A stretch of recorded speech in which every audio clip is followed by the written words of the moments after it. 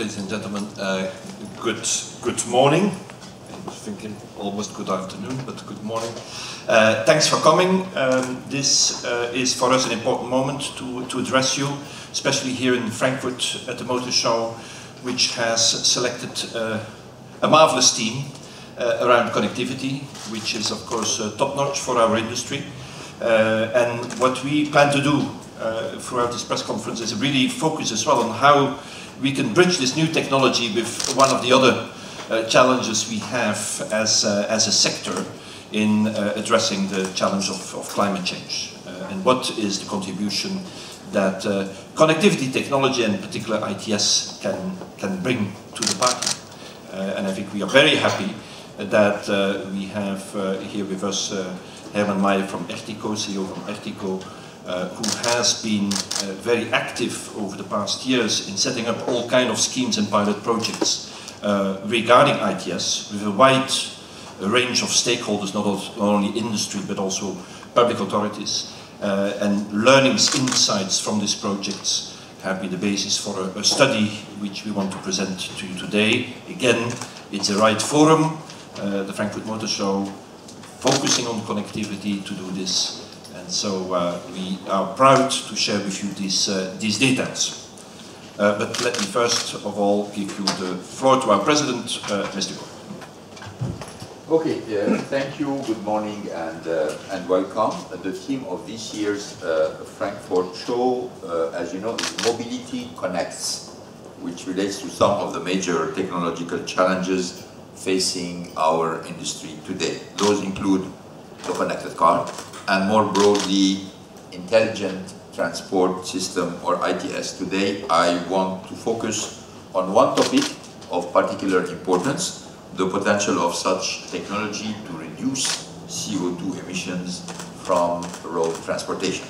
This is particularly relevant because in just over 2 months, as you know, the world's policy makers will gather in Paris for the COP21 climate conference to set new goals toward reducing global CO2 emissions. Our industry has a strong track record and commitment to CO2 reduction.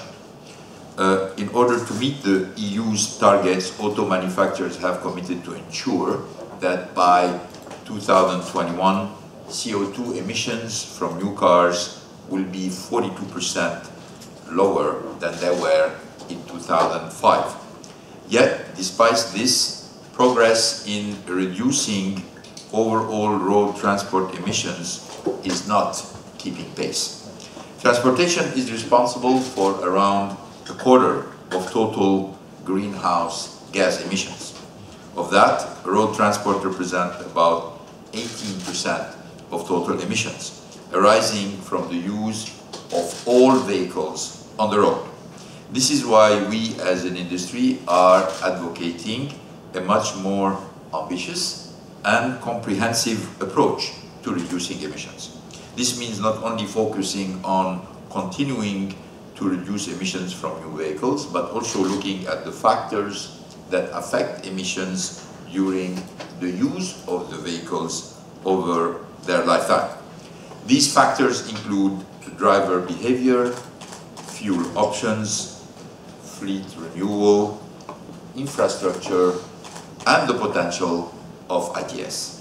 My focus this morning is on the impact of ITS that it can have on CO2, the subject of an ERTICO study that is being released here today. This study clearly recognizes the potential of ITS measures to help meet EU and global emission reduction targets as part of this more comprehensive approach.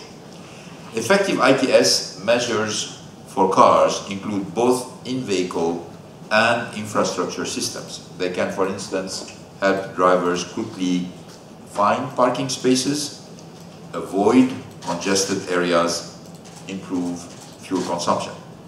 According to the study, the two most promising in-vehicle ITS applications are eco-navigation and eco-driving support systems. Eco-navigation systems are dynamic navigation tools that use real-time data to reduce fuel use by 5 to 10%. Eco-driving systems recognize driving behavior and provide the driver with on-trip advice and post-trip feedback. These systems hold the promise of reducing emissions by 5 to 20%. The two highest potential infrastructure measures are traffic signal coordination and parking guidance. Traffic signal coordination and parking guidance systems are already in widespread use in many cities. But giving drivers real-time advice on traffic signals and guidance to find a parking space could produce a further 10% savings in CO2 emissions. Today, new vehicles, those less than 1 year old, represent only 5% of the total EU car fleet. The fleet's average age is 9.7 years, and it's rising. With this in mind, the study's findings make a clear case for a faster renewal of the fleet so that we can bring more vehicles with the latest technologies to the street faster. But connected vehicles and faster fleet renewal will not be enough. So the ACEA is also calling on policymakers to invest more in appropriate infrastructure improvements. Policymakers also need to ensure smooth coordination between the different players involved, such as road authorities and car park operators. ITS systems clearly offer many benefits and opportunities, but they also raise some challenges. They rely on the collection, processing, and use of data from different sources, including the vehicle itself. This raises the issue of protecting personal data. Recognizing these concerns, ACEA's board this morning adopted a statement setting out 5 principles of data protection to which we as an industry will adhere. These principles are: we will be transparent, informing our customers clearly of what data we will use and how. We will give customers choice, sharing their data only on the basis of consent, a legal contract, or in order to fulfill legal obligations. We will always take data protection into account from the outset using the principle of privacy by design. We will maintain data security to protect customers' information from unintended uses. And we will process personal data in a proportionate manner, only using the necessary data and keeping them no longer than they are needed for their purpose. Data protection is an issue automakers take very seriously. We are committed to providing our customers with a high level of protection and maintaining their trust. This is essential if ITS and the connected car are to fulfill their full potential. I will now turn the stage over to Mr. Meyer to explain the ERTICO study in more details. Thank you for your attention, and we will discuss further during the Q&A session.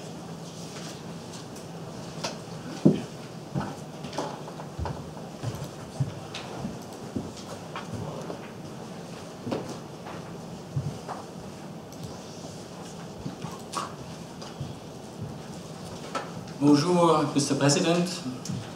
Grüß Gott, meine Damen und Herren. Good morning, ladies and gentlemen. I'm very happy to be here. I see there's a lot of passion about automobiles.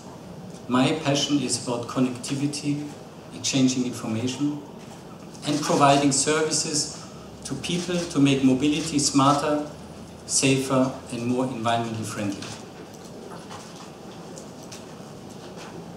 ERTICO Partnership is a public-private partnership where we have European member states in the partnership, we have users associations, we have cities, we have the industry in this membership. It's 116 partners, and the purpose is to work together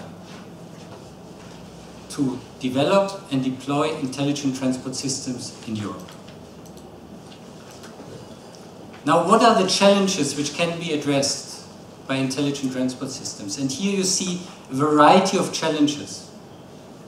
It is about the demographic change, it's about safety issues, it's about urbanization, and very important, it's also about climate change.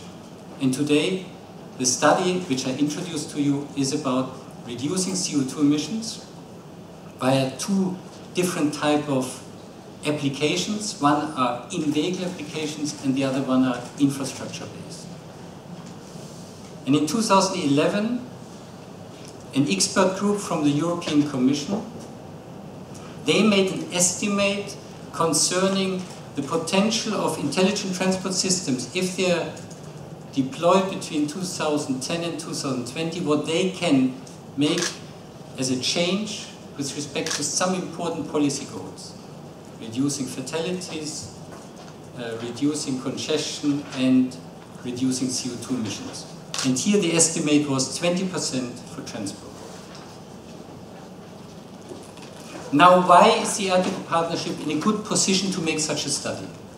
Because the ERTICO partnership, and ACEA is one of the partners within the ERTICO partnership, has engaged in many activities, many projects to study what is the potential of CO2 emissions to reduce, of ITS to reduce CO2 emissions. We also engaged in a thematic paper on this issue, and we are involved in activities from the iMobility Forum, which is led by the European Commission.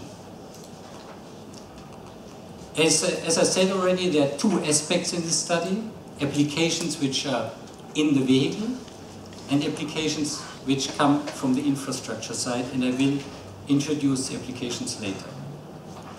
Now, this study has not produced new data.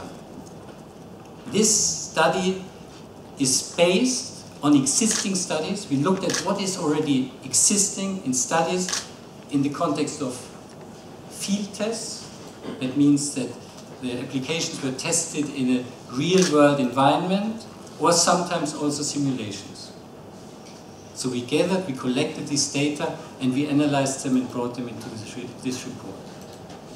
Then we also had the ERTICO partners who supported us in developing this study, also ACEA members and also other stakeholders. Now the first one, and maybe one of the most effective one, is eco-navigation. Eco-navigation means that it's more than the navigation which you might have now in your vehicle, which already gives you guidance how you go to A to B. It also, if it's a dynamic system, gives you already information about the traffic situation.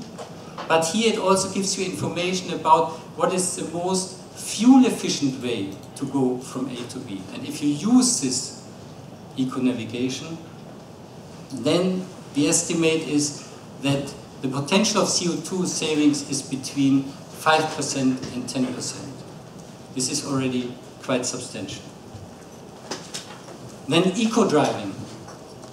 Eco-driving serves the purpose that the system is providing information, some guidance, some support to the driver to drive in a more eco-friendly way. To anticipate better. For instance, if there is a traffic light which is red, then it doesn't make sense you are speeding, and then you stop. Drive cautiously towards the traffic light. Don't accelerate too fast. Don't accelerate too slow. Both can lead to high fuel consumption. So it gives advice to the driver. Here, the potential CO2 savings vary from 5 to 20%. Now, don't take these, when it's 5 to 20%, I think there's quite a spread between it. Don't take it like this is because the measurements are not correct. But the reason for this spread lies in the fact that the situations are very different. When you measure in the context of urban transport, you get a different result than when you measure in the context more of motorways. When you have a situation where there are lots of hills, you have a different estimate than when it's flat. That is the reason for the spread in these figures. Other ITS measures in car, were eco-adaptive cruise control. That means that you have your adaptive cruise control, but it has a strategy which avoids that it goes often into the brake or accelerates, so it's a bit more eco-friendly. And then also intelligent speed adaptation, that only means that you get information about the speed limits into your car. There, the potential for CO2 savings which were measured were very low. Traffic signal control. This means that you're on a road, you have traffic lights, and you get something like a green wave, and you get information about the speed recommended so that you have the green wave. This you see already in many cities in Europe. There the CO2 savings are estimated to be between 3% and 7%. Green light optimized speed advisory.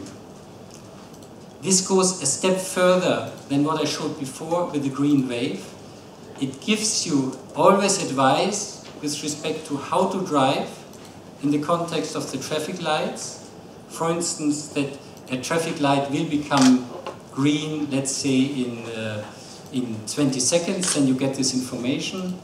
You get information about how to approach the traffic light, and you get also the information which you had already before, if you can achieve a green wave if you drive now 30. So it gives you additional information, and the information is provided to you within the car. The green wave very often is infrastructure based. So here there was a large potential, and it's between 15 and 20%. But please take note that when you have eco-navigation, for instance, there you have the CO2 reduction potential throughout your journey, because the system is working throughout your journey. If you have green light optimized speed advisory, the system is only working when there are traffic lights. So only there, in these circumstances, then you have this potential. Other infrastructure ITS measures studied were parking guidance.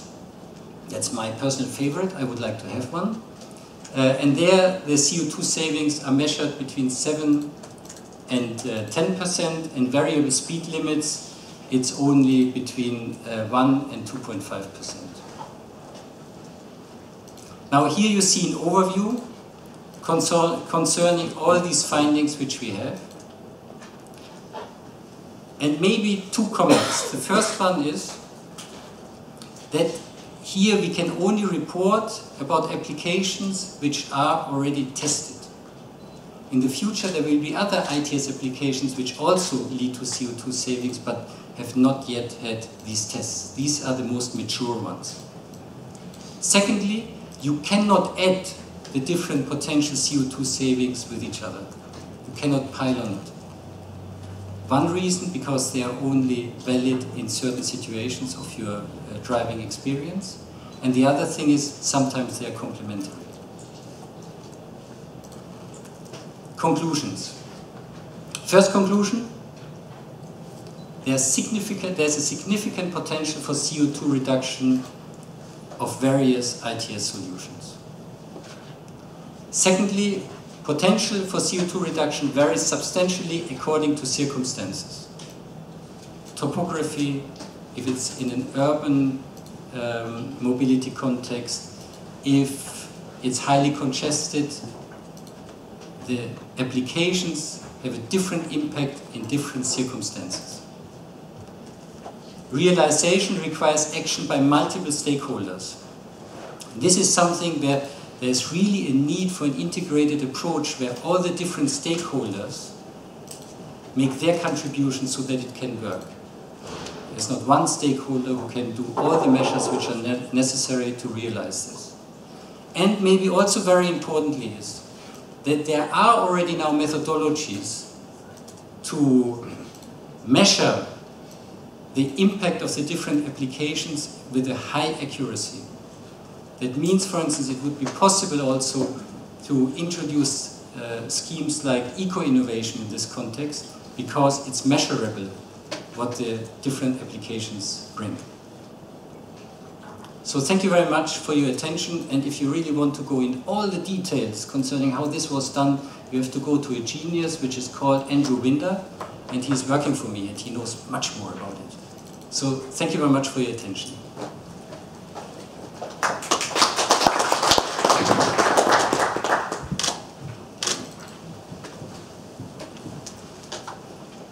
Thank you very much. So now we can open the floor for your questions. Just please note that this is an ACEA press conference, so as usual, we cannot take company-specific questions, but of course I'm more than happy to welcome your industry-wide questions. So if you raise your hand, my colleague will bring you the mic. Just please state your name and media outlet. We can start here. Yes, hello. My name is Olaf Storbeck with Reuters Breaking Views, the financial commentary service of Reuters. I have two questions. One for Mr. Meyer regarding these percentage saving potential. How do I have to interpret them? Is this just the 10%, for instance, the green waxing, when I'm driving down the road, which has these traffic lights? So on this specific trip, I could save 10%. And all these are to be read in this way, all these numbers, probably. So the overall impact will be much lower than probably on fleet consumption and traffic consumption. You have only the impact when the application is running. So that means, for instance, in the context of the traffic lights, only when there are traffic lights, in these contexts you have these reductions. Parking, for instance, only when you're looking for a parking space, then you will have this impact in these CO2 reductions. But that also means that, for instance, the eco-navigation is very powerful, yeah, because that works throughout the journey, and then it's for the whole journey. Okay, my second question is to Mr. Ghosn. I would be interested in your view on the kind of post-2021 world regarding emission standards. I think it's still in the balance how the policy will evolve. What are you expecting? What are you advocating for? You know, our position is very clear. Obviously a lot of things are going to happen in COP21, or hopefully at least, to give some kind of visibility about what are the goals that the world is taking in terms of limitation of emissions, and what are the contributions from the different parts who are part of the problem in order to try to put it under control. And we are expecting somehow that, anyway, from everything coming from the preparation of COP21, that the goals are going to be a long-term goal first, to make sure that everybody get prepared and investing and putting whatever modus operandi is necessary in order to reach them. So the first objective is to make sure that the goal is give enough time in order for everybody to converge, and we really welcome this, because we think in order to be successful, everybody needs visibility, because this is going to require a lot of changes to take place. So this is our first requirement. Just make sure that the goal gives enough time for people to converge toward this goal. That's number one. And second, that it is an integrated approach. CO2 emission has to take in consideration all the emissions of CO2 by definition, and it could not be focused only on what we can really measure or what we can control. It has to be really wider if we really want to make a difference at the level on the planet. And when we're talking about integrated, we're talking not only integrated in terms of transportation along with all the other sector emitting CO2. I mean, it doesn't make any sense to be extremely tough on one sector and be completely lax on another sector, because at the end of the day, the results is going to be mediocre. So we're going to have to be an integrated approach. So everybody contributing to CO2 need to bring an effort that should be planned. That's number two. But it also should be integrated within the transportation sector. And that's, I think, the object of my introduction, that playing only on the new cars is a very small part of the equation. Well, obviously we understand that new cars will contribute and are contributing, but this is in terms of emission for transportation, it's a very small part, because what contributes is the whole park. And in the whole park, it's not only that, you know, in the EU we're talking about a car park which is 10 years in average 10 years old, but you can imagine that in other countries it's much more than 10. It's 15, it's 20. And you can imagine that having cars which are 15 years old, 20 years old, on the road with cars which are Euro 6 or etc. Again, we would like and we want to advocate, without being suspected of being biased, an integrated approach. Something where really we take emission, because at the end of the day what we want is the output of the system, is limiting the CO2 emission, and then from the emissions go back to the origin and try to see who can contribute what, so we can get results. Today the situation is we are extremely tough on relatively small part of the contributors, and in a certain way much more lax on other emitters. I mean, that's the way it works. The result is CO2 emission is increasing, and the heating of the planet continue to increase. If we really want results, we need to start by, not from the emissions, but from the output, and then from the output, go back and try to put, no matter how difficult it is, put control on the emission, and this is an integrated approach, and we are all favorable to the integrated approach. These are the position of the industry. The industry has a lot of technology today in order to face, you know, a big part of the challenge, which is going to be its part. It's okay, but frankly, it's such a frustration to see that we're putting so much technology and so much efforts obtaining very strong results, and seeing that near us there are a lot of emissions which are not contributing. Because at the end of the day, if you make an effort, you want at least to have the satisfaction to see something changing at the level of the planet. But if you don't see the change, then your efforts, you know, in a certain way, do not make too much sense. That's the position of the industry. I want you to think, okay, you know, these guys don't want to do that. No, we are making a lot of efforts. We will continue to make efforts. You know, there is a strong competition between all the car makers. They're all bringing different technologies. That's not the issue. The issue, we want this to serve a purpose. We want to make sure that the purpose can be seen. And the purpose is reducing the CO2 emission worldwide. And this cannot be linked to one activity and avoid another. It has to be integrated. So that's our position. And a question from the lady just there, and then one over here. Thank you for taking my question. Annika Graf from the German Newswire DPA. Mr. Ghosn, I have a question on this data protection commitment. How binding is this commitment? Like, what will you do if some ACEA member tries to give customers' data to third parties? Like, is this, how can you describe how binding it is? I can. First, I'm probably going to leave the floor to Eric, who has been working very hard with the representative of all the car makers, and who came this morning with this proposal that the board approved unanimously, the board represented by all the CEO of the car makers, to tell you that there is a unanimous concern from all the car makers to really make sure that nothing can be done which can breach the trust that the consumers have towards us. You know, for us it's a very big stake, but maybe I can leave the floor to tell you how we got to there. Well, first, thank you for the question. Clearly, you know, this is a voluntary commitment to start with. We know there is legislation in Europe about data protection. We take that into account. This provides the minimal framework. But we want to go on top and make sure that there's clarity also versus users, consumers in Europe, on what kind of principles OEMs want to respect when it comes to data protection. And so those principles again have been reviewed by the board this morning.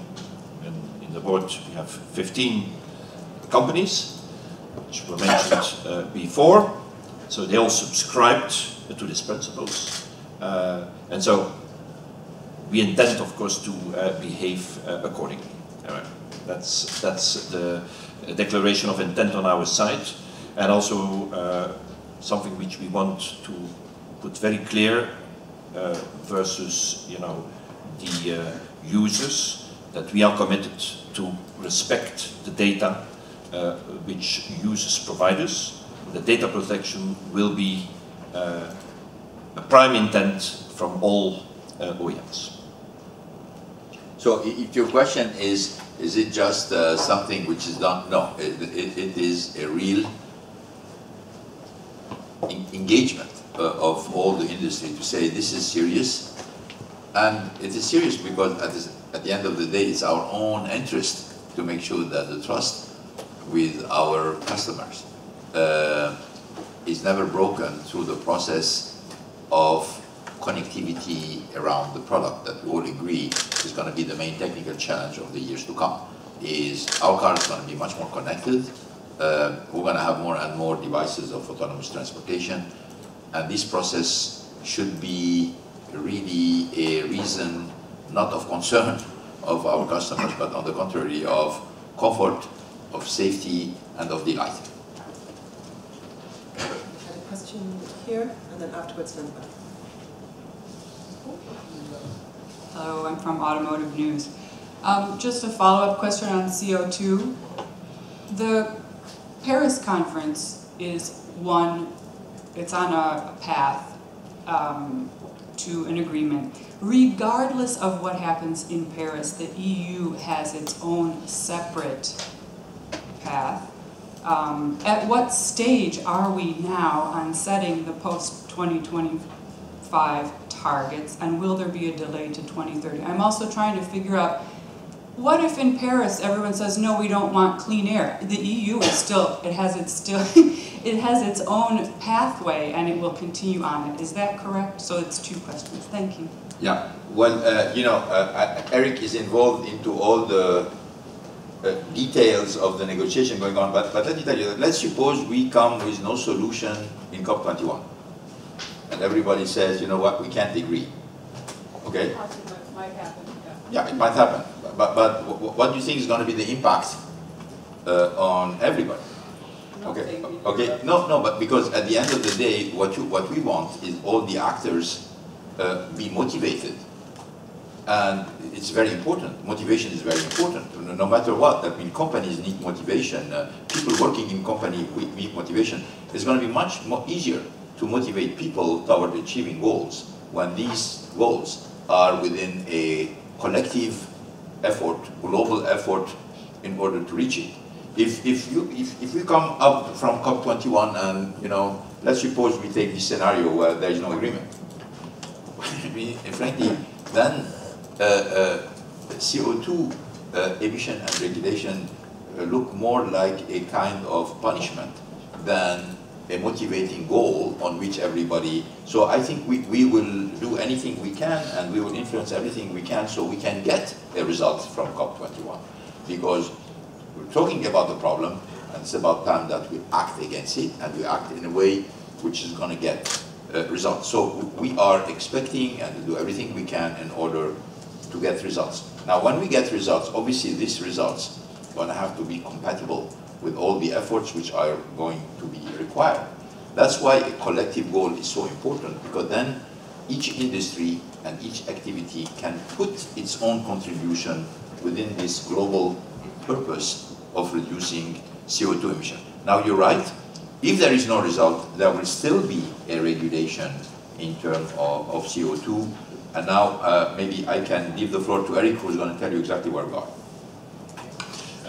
Building upon what Mr. Ghosn said, the European Commission has been very clear, and especially Commissioner Cañete, who is in charge of this dossier, that he waits first for the outcome of COP21 before starting and engaging in proposals. So it's in line with also what we have been talking recently. So the Commission is expecting to come up with a communication on the subject in the first half of next year, following COP21, taking into account the outcome of COP21, and new legislative proposals on new targets. Frankly, what we understand, the earliest we expect at the second half of next calendar year, because clearly the Commission will come up indeed with proposals. We currently have targets to meet as an industry by 2020, so the 95 grams, and so the question mark is what's next. And on that question, the Commission intends to provide an answer by coming up with proposals in the course of next year, but again after COP21 and taking into account the outcome of COP21. Is there any discussion about a delay till 2030? No. Yeah, but you see, the point, I don't think it's a question of delay. I mean, we cannot say that if we have a goal for 2030, there's a delay compared to a goal in 2025. Let's suppose that in COP21, there is an agreement on an objective in 2030 or in 2040 or in 2050, no matter what it is. Then it's much easier than to say, okay, recognizing this overall objective, let's say in 2040, now we are talking about milestones, which is a completely different equation. But fixing objective with a date, which is completely disconnected from an overall objective at the level of the planet, is going to create the question of what is the rationality of the efforts which is being required.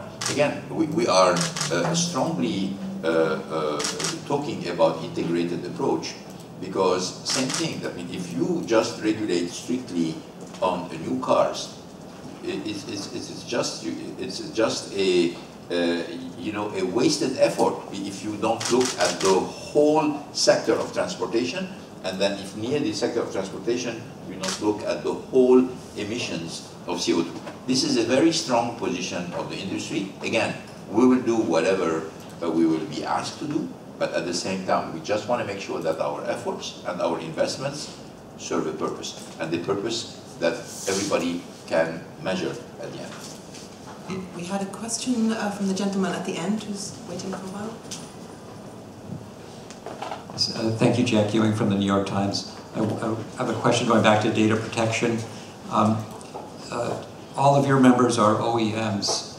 How are you going to enforce this promise that you've made, given that there are other companies obviously trying to get into that data space in cars? How are you going to deal with that? Well, it's a good question. This means that at the end of the day, we decide who gets access to the car. I mean, we are deciding who is our suppliers, who are deciding what tech company is going to be working with us, etc., and we have the choice. It means that in the decision that the car makers will be doing in selecting suppliers and partners, we will make sure that this engagement that we are taking will be respected by all the parties. So, and this is extremely important because it's going to become, in a certain way, contractual. If we are taking, as a company, a kind of commitment to protect data and making sure that we have no surprise in this matter, it's obvious that all our suppliers, all our partners, all the contracted parties which are contributing to the final goal are also engaged into the same principle. We have it, by the way, with our suppliers for many other engagement that the industry have in other fields. What we take as engagement is something that, in a certain way, prolong to the extended enterprise, in a certain way, all the people working with us. I think we can take one more question. The gentleman here. Thank you. My name is Eric Silvers with the Wall Street Journal. I wanted to return for a second to the emissions question, and of course with the premise that 95 grams and setting that for a certain year may be an arbitrary number, but that is what it is. And a lot of people will argue that while it's very helpful, all the measures that can be taken that were outlined in this study, that the only way that we're really going to get there is with the big increase in electric vehicles and going down that sort of path. I was wondering if you could both comment on that, and also I'm wondering if you could give us an idea of who these other emitters are that you think maybe could be leaned on a little bit more. Yeah, you know, there is obvious studies showing where CO2 emissions is coming from. You know, we obviously concentrating our effort on transportation because we're a big player on transportation. But you can access, you know, broadly known information about what are the other sectors emitting. So I don't want to here pinpoint any particular sector, but what we are talking about is if we really are serious about the output, which is CO2 emitted, we just need to make sure that we have an integrated approach where everybody brings his own contribution. It cannot be only 30% or 20% or whatever percentage of the emitters being, you know, in a very clear milestones of reducing emission. But the other sector, you know them, and there are many studies showing what are the different sectors, and we hope that COP21 is going to address all these issues. But the second most important thing that we are focusing is if we take the transportation system, we just want to make sure that we don't only focus on the easy stuff. And what is the easy stuff is new cars. Okay, so you're just going to say, okay, you know, new cars need to be 90, 70, 80, whatever. Okay, but if this is a very small portion of the emission, then the rationality of the effort is questionable. Why do you want to continue to dig into something representing 2%, 3%, 4% of the emission globally, because you're talking about new cars, while you have in 90 or 95% where the efforts are not clear or the milestones are not clear. That's our logic. So again, no matter what is the objective that will be set, obviously the industry has shown already that it will deliver on its commitments.